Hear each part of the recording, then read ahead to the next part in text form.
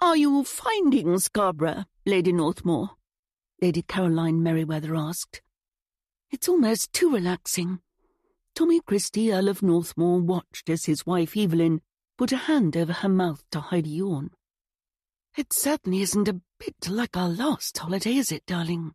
"Goodness me, no," he laughed, and turned back to Lady Caroline, who had arrived at the seaside resort a couple of days earlier and almost immediately latched on to his great-aunt. "I'd had the brilliant idea of taking my aunt and my wife to India." "That sounds a positively glorious experience." Lady Caroline frowned. "I can't imagine what could have gone wrong."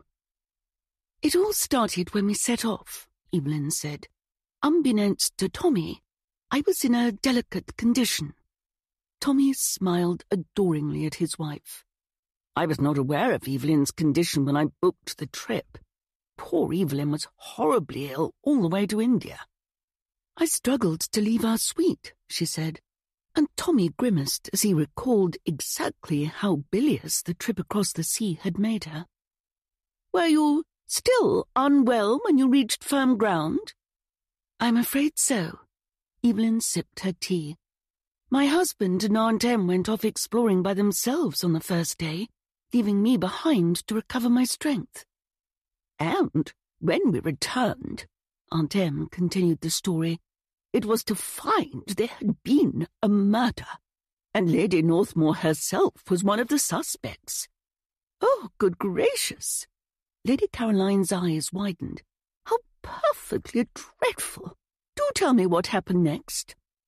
"Ordinarily, in those sorts of circumstances, Tommy and I would do a little sleuthing," Evelyn said humbly. "We have been fortunate in the past to solve a few cases." "I had forgotten about that." Lady Caroline's mouth formed a perfect circle. The hand containing her teacup paused halfway from the saucer to her mouth.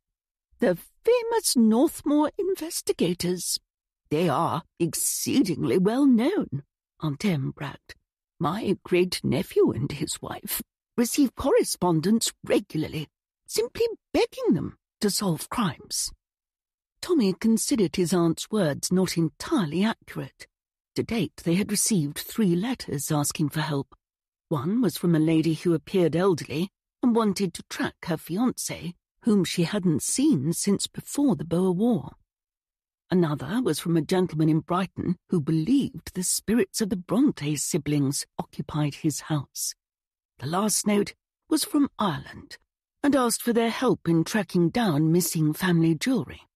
"Were you thrown in jail, Lady Northmore?" "Fortunately not." Evelyn picked up a perfectly cut triangular-shaped sandwich. "Lady Emily and my husband worked diligently to solve the crime before it came to that."